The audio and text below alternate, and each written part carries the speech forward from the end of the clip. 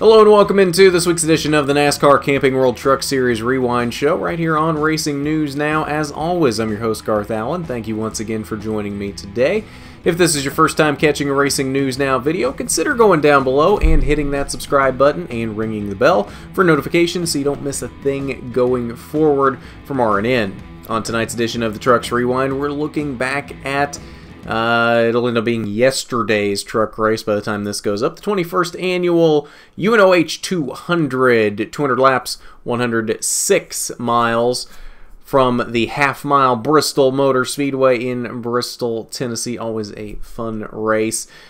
It's Bristol, baby. How can you not have fun with Bristol?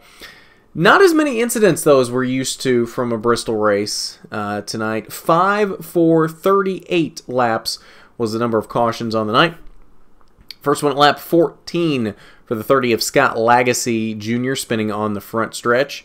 And the other caution in stage number 1 came at lap 27 with the 04 truck of Corey Roper spinning in turn number 2. Stage 1 concluded at lap 55. Stage number 1 went to John Hunter Nemechek. Stage 2, we had a couple more incidents in stage number 2. First one at lap 69 for Todd Gilliland spinning in turn number 4, making a slight bit of contact with the 97 truck of Jesse Little as he made the spin. And the other caution in stage number 2 was at lap 112 as Myatt Snyder spun off of turn number 4. He just kind of pushed up a little bit into Noah Gragson and then spun off of the driver's side of Noah Gragson, spins down the front stretch. Had an interesting time getting back to pit road after this as he had blown all 4 tires. So not an easy truck to control to get back to pit road, but he was able to do it. Stage 2 concluded at, well, that would have been at lap 112 for that same caution with Myatt Snyder. John Hunter Nemechek wins stage number 2 as well. Stage 3, no cautions. We went caution-free all the way through stage number 3, allowing for some great Bristol racing. John Hunter Nemechek looked like he had the race well in hand until the late laps. I'm not really sure what happened to the 8 truck, but John Hunter lost a lot of speed there in the last few laps. Looked like he had it well in hand until about 5 laps to go when Johnny Sauter and Stewart Friesen both get by him. And then Johnny Sauter and Stewart Friesen have a really good battle for the win. Johnny Sauter comes away with the victory. So close once again for a first career victory for Stewart Friesen, but not able to do it tonight. Maybe we'll see it in the playoffs. That would be an interesting turn of events for Stewart Friesen to get his first career win to advance at some point in the playoffs. Lap leaders on the night, John Hunter Nemechek did lead the most laps, 104 of the 200 laps. Johnny Sauter led 58 laps. Christopher Bell led 31, and 7 laps went to Noah Gragson. Alright, so we'll get into your results on the night, and as we said, Johnny Sauter wins this one, his 5th win of the season, and just pads that regular season championship that he had already locked up going into the night, this being the final race of the regular season for the trucks. Stewart Friesen comes home in the 2nd position.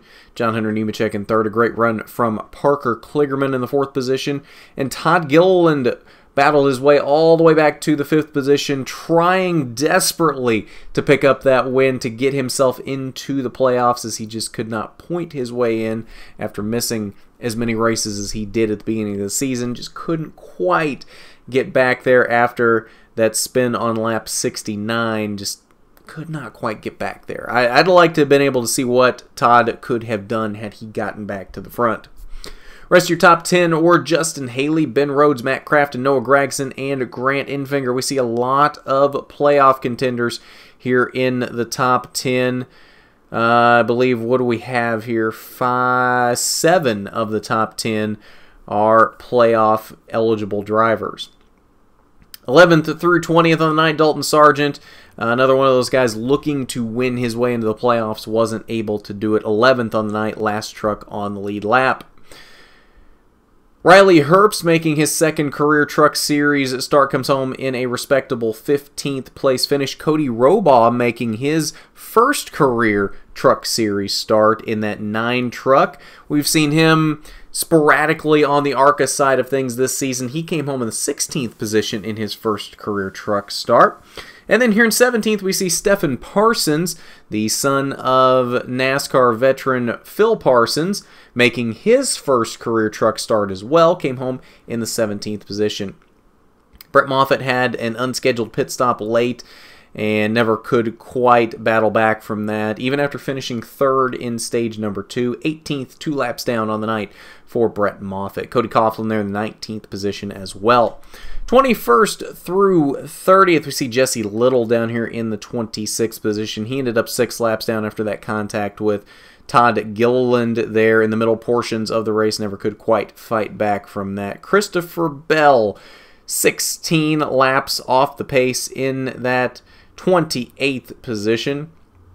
Myatt Snyder also having problems at the end of the race. We talked about those. 29th on the night for Myatt Snyder. Then we see down here 31st, 32nd last page, Scott Lagasse Jr. and Bailey Curry. Alright, so that's your results on the night for the UNOH 200. So we'll slide over to the Media Center and we'll see what your top finishers on the night had to say, including race winner and regular season champion Johnny Sauter. Oh, I don't know. We were racing hard there at the end, and Johnny did a good job just holding me down so I couldn't get a good run up off the corner, and that's what you're supposed to do. So that was it. I thought I had him pinched behind a lap car and just gave him a little bit too much room, and I gave him an inch and he took it and got back by there. So proud of my guys. We battled. We didn't have a great Silverado there in first practice this morning, and they threw the kitchen sink at it, and by the end of second practice, we mocked up really good, and then kind of lost it a little bit during time trials, and they came right back for the race. So proud of my guys. Proud of Chevy, proud of Halmar and Chris Larson for this opportunity to compete here, and we'll keep digging. What makes a good race car driver is be able to forget about last week. And Kevin Harvick told me that a long time ago when I drove for him in 2004, and it was one of the best things that he taught me was just I would be pissed off, and I would carry it to the next week. He's just, you got to learn at midnight, Sunday at midnight, let it go. You're only as good as your last race, but if you sit there and carry it, it's going to kill you. So that was one of the things that has helped me a lot. Just it's really hard to do, and it took me a long time to be able to do that. Just forget about it. We've been really up and down. I mean, the last month and a half, we've had some really good runs. We feel like we know where we've went wrong in some of the areas, so I feel very confident in some of the next races. Have you ever road course raced before? No. Have you? A couple times. Well, I think, last week was the ultimate kick in the pants for me. And been beating myself up pretty hard all week. And I was like, we're going to go to Bristol and we got to win this thing. So, I don't think anybody ever got complacent. I think we got off our game a little bit at Kentucky, and Eldora is always tough for me. But, I got a couple of pit road speeding penalties, one at Pocono, or 2 violations at Kentucky, and I was like, boy, you better pull it together. And then last week I was like, you really better pull it together. So, the guys are doing a good job, doing a great job. Can't thank GMS enough for everything. Obviously, GMS Fabrication was on the truck tonight with a cool paint scheme, and, we just keep digging. And winning races is the ultimate, and there's nothing in the world that feels as good as this, especially at a place like Bristol. This is so cool. I know things had to work out a little bit for us to get the win, but we fought hard all night and found ourselves in position, and that's what it takes sometimes. So we just got to keep her going. And, the Chase racetracks are all really good racetracks for us, so I feel really good about the stretch. All right, we'll take a look at your playoff grid before wrapping up here tonight, and we have officially gotten into playoff time for the Camping World Truck Series. This is your official playoff grid as we head into the playoffs. Your 8 championship-eligible drivers to start the 2018 playoffs: Johnny Sauter, Brett Moffitt, Noah Gragson, Ben Rhodes, Stewart Friesen, Grant Infinger, Justin Haley, and Matt Crafton. A 39-point gap now as we have reset things from Johnny Sauter to Matt Crafton down here at the bottom. The top 6 will advance out of the first round. We'll talk more in depth on this. We'll have a special Truck Series playoff preview coming up at some point in the coming week. I don't know exactly when that will be this week, but it will. We'll have it at some point this week, and we will go more in depth with the playoff grid, the playoffs itself, what races, that kind of thing. But the first round will be the next 3 races. Canadian Tire Motorsports Park starting on a road course. Then they will go to the 1.5 mile Las Vegas Motor Speedway, and they will end the first round at Talladega. So a very diverse first round for the trucks.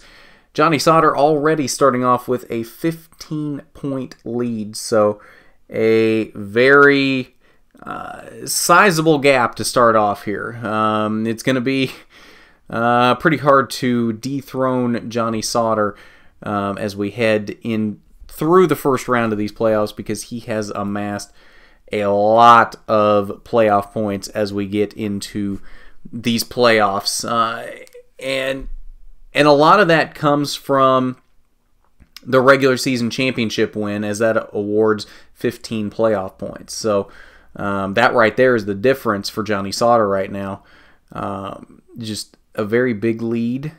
Not insurmountable, especially for some of these guys, Brett Moffitt, Noah Gragson, these guys that have been pretty close to Johnny all season. Not an insurmountable gap, but a fairly large gap to start things off nonetheless.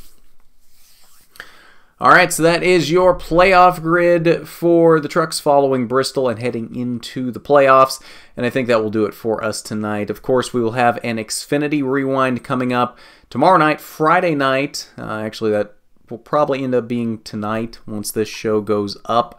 With this race ending so late, this will definitely go up after midnight. So yeah, tonight there will be an Xfinity Rewind for their race, the Food City 300 from Bristol. That'll be later this evening. And then, of course, a Cup Rewind on Saturday night. That one will probably be a bit of a different location. That will actually probably be from the hotel in Springfield, as I will already be in Springfield getting ready for the ARCA race on Sunday. And of course, obviously, there will be an ARCA Rewind Sunday night, probably later Sunday night, as I will end up coming back before doing that. So lots of stuff happening this weekend. And then, of course, pole position as usual.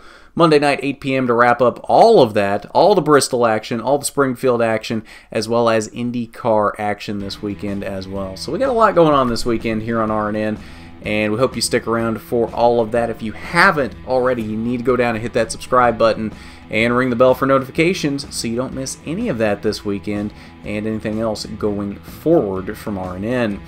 And if you like this video, make sure to hit that big thumbs up button. It is much appreciated when you do. So with that, this has been the NASCAR Camping World Truck Series Rewind Show. I'm Garth Allen for Racing News Now.